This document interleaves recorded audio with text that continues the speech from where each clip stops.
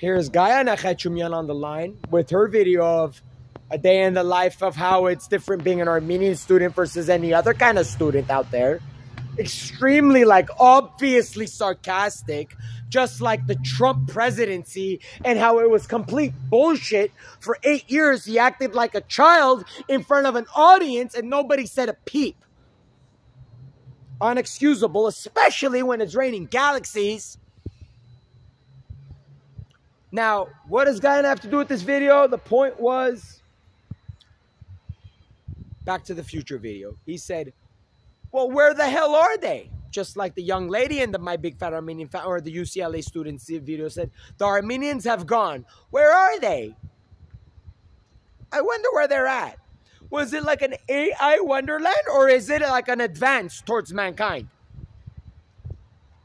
Sounds like an advance towards mankind. So when I'm standing here saying WSA PhD with my dad with Armenian power on my shoulder when I'm a kid on the piano with his arm crossed at the beginning of the fucking video with the number 4 with the hat right there and the boom, boom, boom and X, Y, and Z. Is it more of like an advance towards mankind, like saying like, hey, like Johnny 5 robot, galaxy, man? You best believe someone's gonna have a pair of balls for me to fucking smell. Today, yesterday, more. Yesterday, more.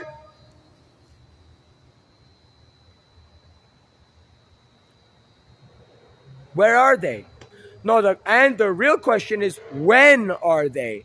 That sounds like intergalactic timing and hospitability between us and a neighboring civilization, because there is enough data to produce the reality of a neighboring civilization that dances in direct coercion and symphony with mankind, who would be affected by our failures, who are rooting for us, who are alive and biological, who are witnessing the complete disintegration of the most novel divine thing to ever happen to the imagination of mankind in real time, in a video with me and my dad, very styly, very serious. This isn't a movie.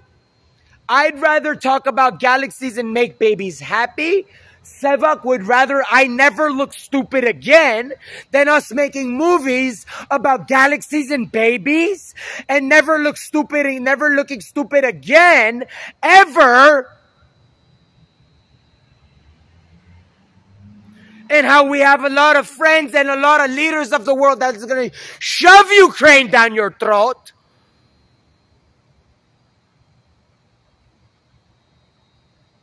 Where have the Armenians gone? Bye-bye. Or hello. Let's stick on topic. Let's not get arrested here tonight. What is the topic? The topic was, when are they? Something beneficial to the governments of mankind. Something beneficial to mankind, period. A correlation and an adhesion to the reality of intergalactic zoning laws. An establishment of the pursuit of intergalactic zoning laws yesterday, because I said it a week ago. Intergalactic zoning laws is just the most imperative and the most important thing to mankind.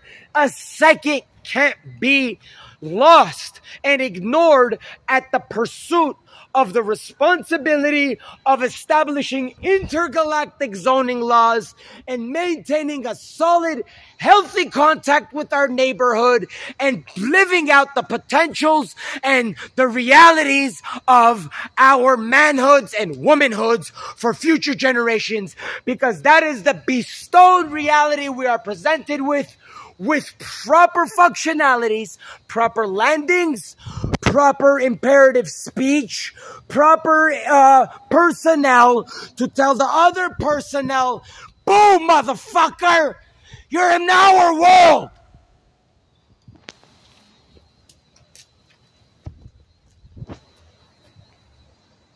The proper personnel to say, afford me the sympathy I require. afford me the sympathy I desire and that I need for the pursuit of intergalactic zoning laws to affect the human psychology and understanding forever. Afford it to me. Sevak said, never look stupid at TV. I said, afford me the passion I desire yesterday.